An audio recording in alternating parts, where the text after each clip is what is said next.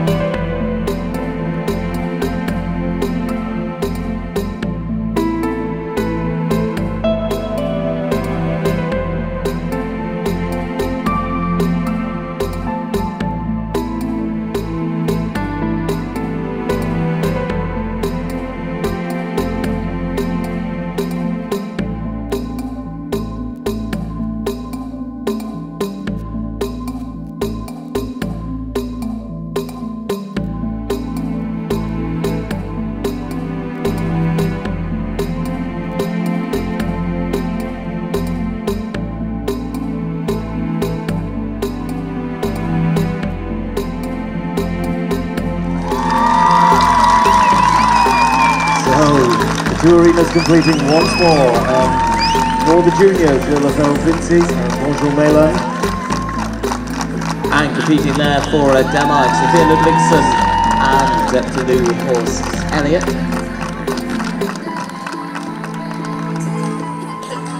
Score come through as well there for Sophia. It is 71.970% there.